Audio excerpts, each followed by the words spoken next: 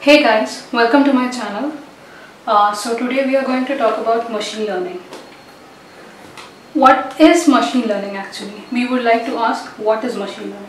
So ML can be defined as a set of methods that can automatically detect patterns in data and then use the uncovered patterns to predict future data or perform other kinds of decision making under uncertainty. So this is the basic definition of machine learning. There are three types of ML. Okay, so we can tell it as first method as predictive. Second, we can call it as descriptive.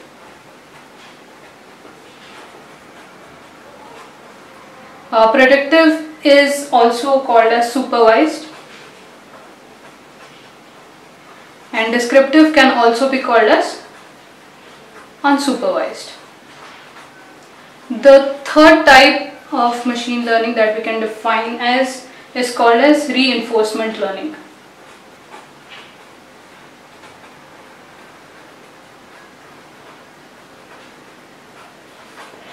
So these are three types of machine learning. Reinforcement learning is not, I won't say that it's not much used, but we are not going to talk about much detail about reinforcement learning. So now going about predictive, or as we can call it as the supervised learning. So what is predictive learning? Predictive learning, we can call it as mapping of inputs to your outputs. So it is like mapping your inputs X. Suppose we have inputs as X and then we have outputs as Y. So mapping between these two is what we can define by predictive or supervised learning.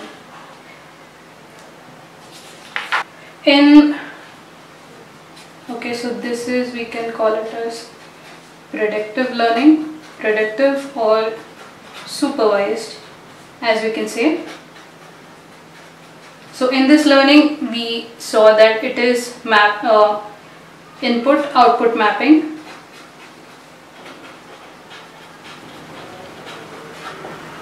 Now the thing that happens in this is a set of input output label pairs is given to you. So we have a set of input output pairs given to us.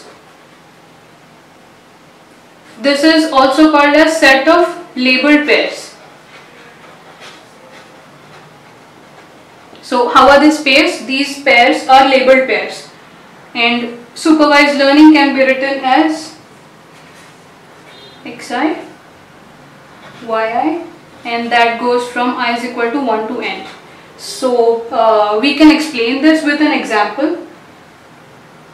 Okay, so xi we can call it as input, and input for supervised learning is basically such as features or attributes. This is the input given for the supervised learning, and yi you can get this as categorical.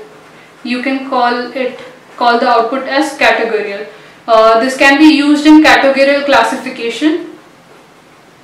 I will explain this to you right now with an example. Suppose the inputs are in terms of weight or height. Okay, so you have weight or height as your input, and then in output, that is y, you are having classification. So depending upon the input, weight and height, you are going to classify whether it is a male or a female. So this is how we can say that predictive or supervised learning works. This output y can also be used in pattern recognition.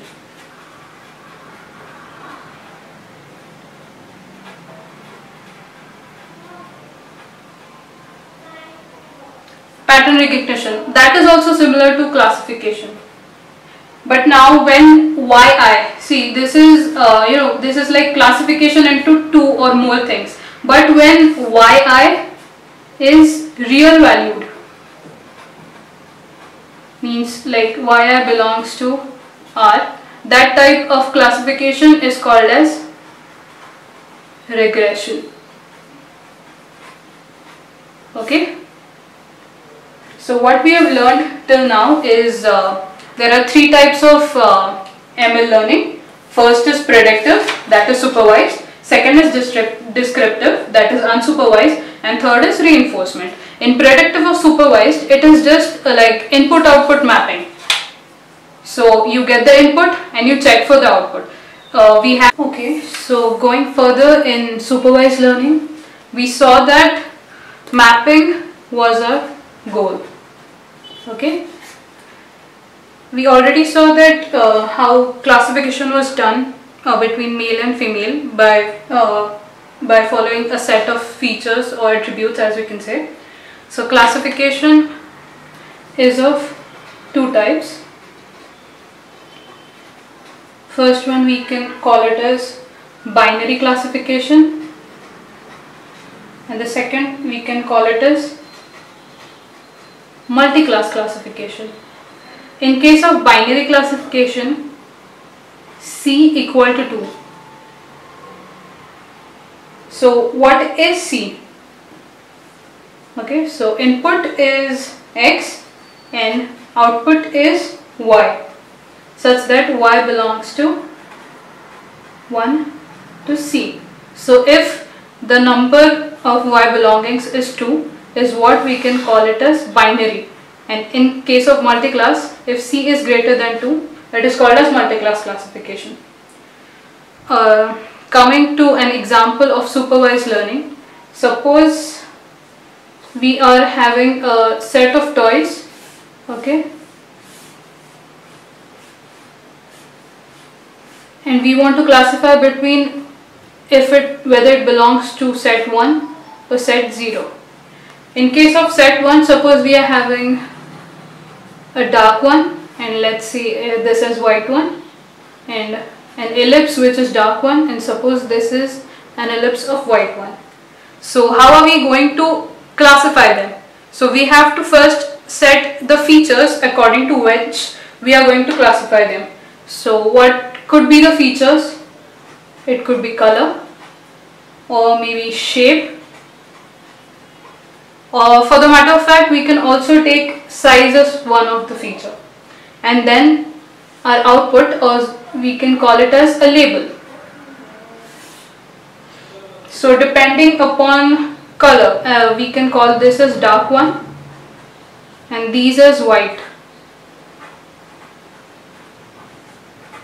So depending upon dark, which shape, so it may be circular. What size? So depending on all these three features, we can classify this first toy as label 1 toy. Similarly, we can classify this as 1 or this as 0. These features can be discrete or they can be continuous,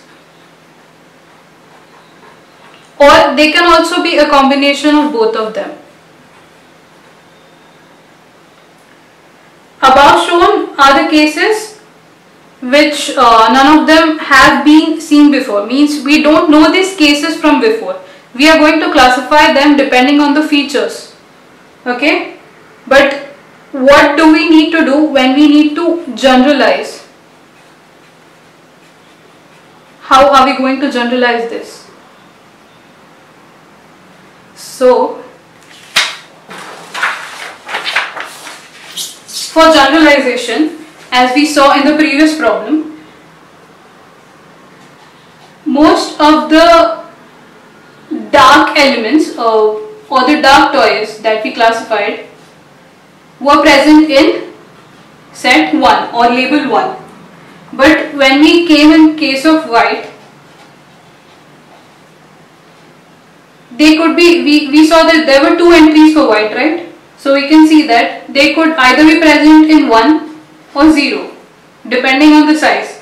So this could cause an ambiguous case. Okay, so this is an ambiguity.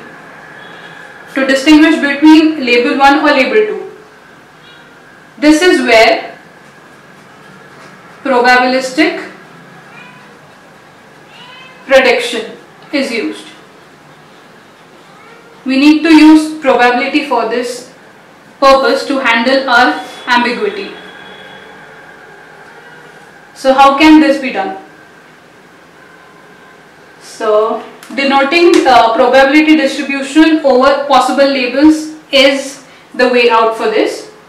So we will be having input vector, that is x, and we are having a training set, that is d.